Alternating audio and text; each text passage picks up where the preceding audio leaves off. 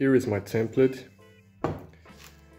Just traced an original ES-125 pickguard, laid it on and traced it with a pencil, and let's cut it out and send it to shape.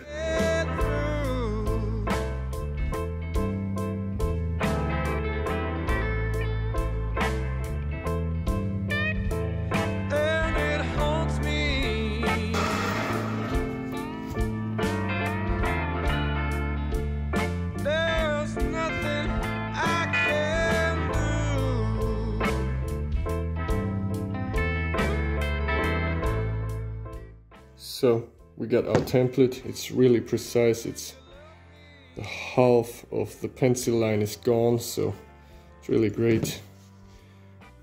Just want to label it. So now we take our pickguard material. That's acrylic. It's 2.29 millimeters thick, and just want to look at the pattern, which one would be the best. Maybe this side or that. I think I'll go for this. This will look good because here is the black of the guitar of the sunburst, and this is a little bit darker where the guitar is underneath yellow, so this may fit good into the context. Simply draw a line, leave too much left over because this is really expensive.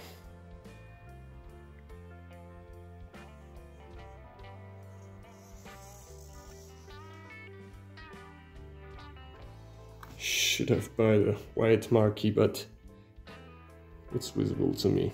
Yeah.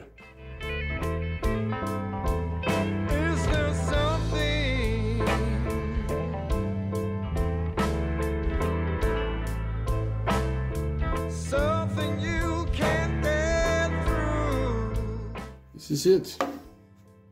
Next thing is to stick it onto a template, just with double-sided sticky tape. Of course, the pickguard now is a little bit oversized because of our next operation.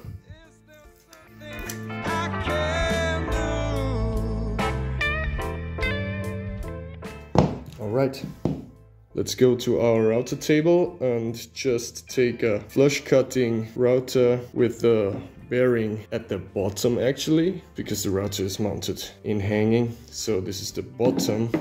We could use another one where the bearing is at the top, actually, but then the router blades will extend a lot and it will be dangerous. So I will take this one and simply lead it like this instead of this.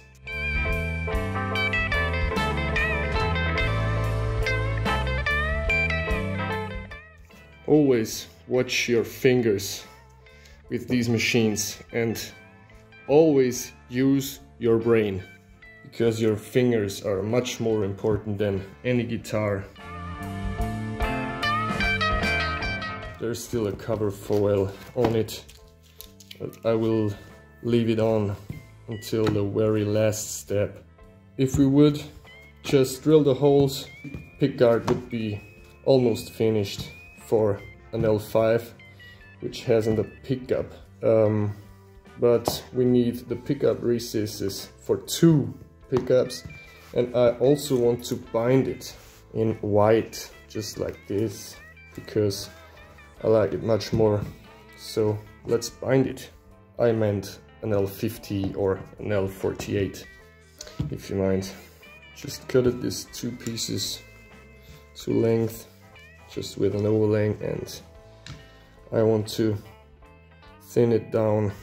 I will not make it with my bandsaw, it's just too small. Just sand it roughly with my machines. Did I already say that I hate plastic? I trimmed it really rough to size, and now I want to straighten it, and I can do it with heat. to bend the curved side, I simply stick it with this side onto my template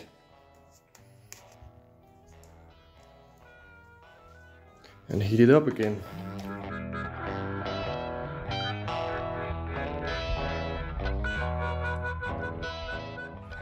So just like this, I will heat it up again and then let it cool down.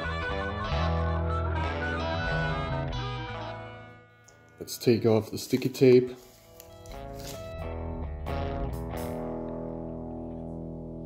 It does have a little bit of a spring back, and here and there it's not straight, but it's soft enough that I can push it out. And yeah, it's time to glue that stuff. Okay, this is how I will try it. It's my first time doing this. I just nailed on a straight piece of wood and I will just come up with the nails. I already made the miter for this edge here. Looks really good. I will nail it on, then I can pull it out again, add the glue and quickly push it back. I can also add some plastic wedges here and there. Alright, now it looks like this. Let's take it out. Because we routed the edge, we have a perfect straight and flat surface to glue on. I just need to remove some overhang from the foil, from the cover foil, but I don't want to pull it off because it maybe will keep the glue from sticking directly on the surface of the pickguard, and I can then pull it off. Would be cool. Let's glue it. First I want to clean everything what I want to stick, because grease of the fingers or maybe oil from the router or anything else could make problems. I want to use this binding cement. I worked with it once and it failed, or I failed. I could take super glue, but this will melt up all the stuff and there will be no visible line between the bond. Let's start and press thumbs. I want to be fast this time.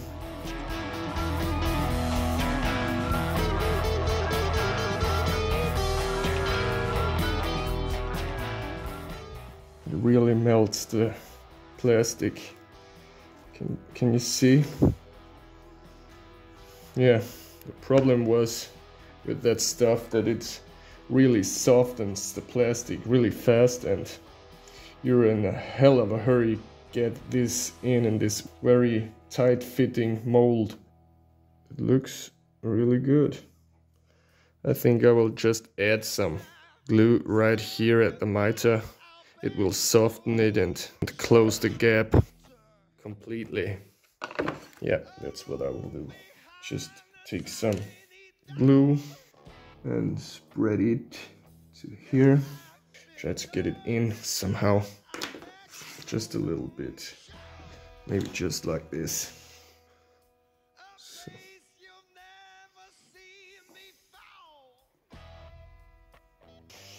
Put there another nail, just to close it completely down. Or maybe I can just come in with another wedge.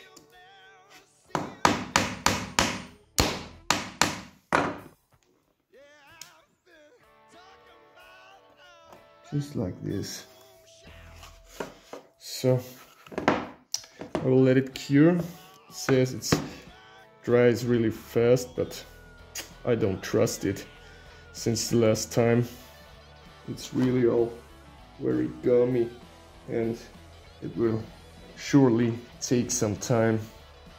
Alright, it's the next day, so let's take it out.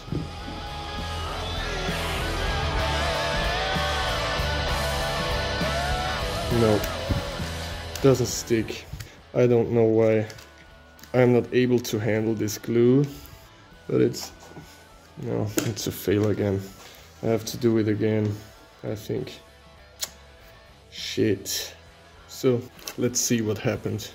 Here is a lot of glue residue, and it just doesn't melt the binding nor the pickguard material. So well, that failed, and that glue failed again, so I will put it into the trash, and I will do it with super glue now, and I will make it off camera. I have to resaw this because this is my last binding stripe, and I have to cut it in the middle, and then I will do the exact same again, but just with the super glue. Alright, so I did the exact same thing, just with super glue, and I just put it on some packing tape that I don't hotly glue it onto my wooden board. So let's see if we can get in. Oh yeah, we can. Got some squeeze out underneath, but this won't be a problem because we still have the foil on it. So next step is to scrape it flush and make it pretty. Cool. Super glue rocks. I'll just put on some double sticky tape so I can stick it onto something flat and the pickguard won't move while scraping. Taking my old trusty scraper. I should use a bench hook right here. That's way better. I love my table in this big fat vise. Scraping is really fun. Made myself the classic death stop, so I can come pretty close, and as soon as it stops to scrape, I know I'm almost flush. That's really nice. I think that's it for now. I'll just make the bottom and we can move on. On the back side we can peel off the cover foil just for fun, just to see how it looks. Guess I have to sand it a little bit. I might just can clean it just with my thumbnail, but to get the binding flush I have to sand it anyway and polish with plastic polish. I've never done it before. Yeah, I hate plastic. That looks cool. I think I will go with 240 first.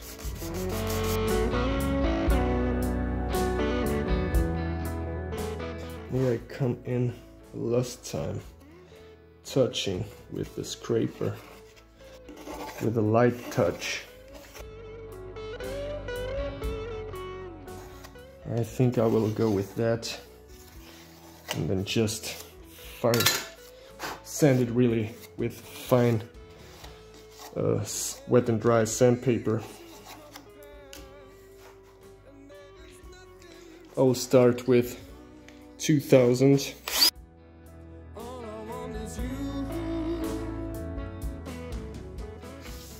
Well, that looks good, really good. So this is the underside now, and this is the front. Before we can move on and peel off the cover, we need to make the recess for the pickups. So let's just cut them in and scrape it properly, and then peel off that stuff and do the exact same thing as on the underside, but yeah, and then polish and finish it.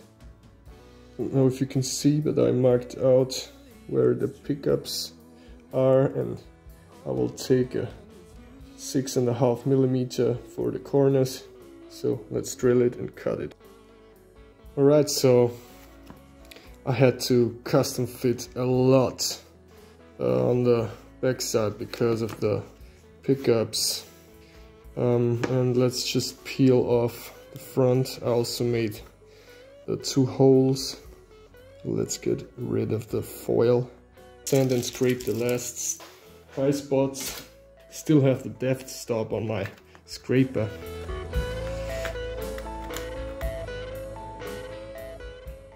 I will start with 1000 again, just on the back side, so I can see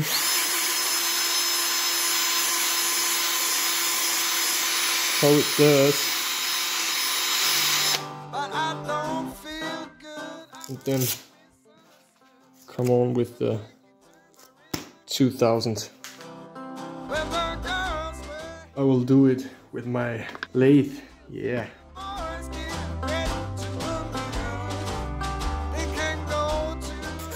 Just need to break down this last burr from scraping. And as usual, I do this kind of work at the very last state. I can already see the final result.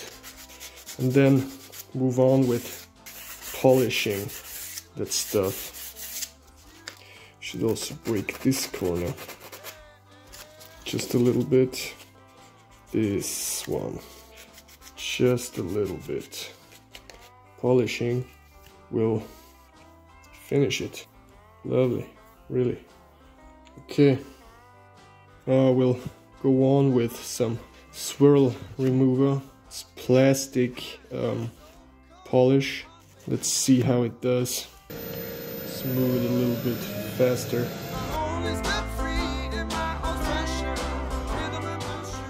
Already starts to shine really well. I still have some swirls.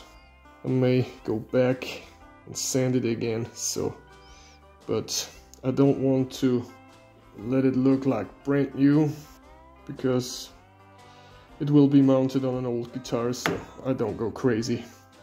So for last polish, I will take this cloth. I don't know what it is. It came with the polish. Seems like very fine polishing cloth.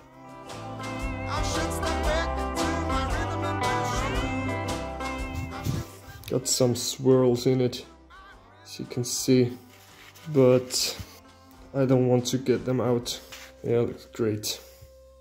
So the last thing to do, my beloved violet potassium permanganate. I will just cover the whole pickguard with it and let it soak for at least one night, 24 hours. And tomorrow the white binding will be brown, brownish, yellowish. I love this stuff. See you tomorrow, or rather in 3 seconds. I just quickly want to show you what the potassium permanganate actually does. It's obviously really violet, but let's soak this piece of wood in. And it's really violet, but it turns very quick into a brown yellowish color. And I think this is also a way to color wood, just like staining. It really gets a golden shine. Looks really familiar and kind of like vintage, so I love it really. It works with plastic, fantastic. And if you want to color plastic, it's hard to do because nothing will attach really easy. Alright, so it's about 20 hours later, and I will just take it out and put it onto some kitchen towel. Just look at this crazy stuff. Look how brownish it is. I will just rinse it with water. It won't be that dark at the end, but yeah, that's so cool. Just want to show you. This is a bright white. This is the actual binding material, and it browns up really cool. Yeah, I love it. As you can see, few scratches. I could actually sand it or polish it out, but right for now I'm really pleased how it came out, how it shines, and yeah, looks like kind of old. And all these scratches could be happen during cleaning or something else what can happen in 70 years, so I'm really fine. looks great. So the very last thing to do is just to give it a little bit of a twist or something like that. Some kind of deformation, because we want to make it look old. And I just simply made a hole into that piece of wood, and I just take the screw right here. I want to locate it that I'm in that hole, and then I will just heat it up a little bit.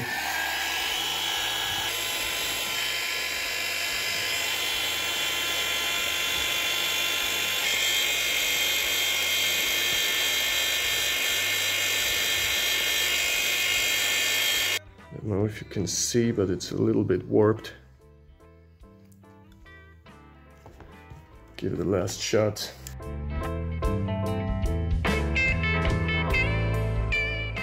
Guess that's enough. You can see it from the reflection. There is a slightly dip in it right here. And also I can see and feel something right here. Yeah, that's cool. I would call this done. I'm very happy with it. It looks old. If I have to make a pickguard for a brand new guitar, I wouldn't do it like this. I would turn over and really sand it all out, all the scratches, and polish as hell. And of course, not age the binding. But for this guitar from 1952, it will look neat, perfect really.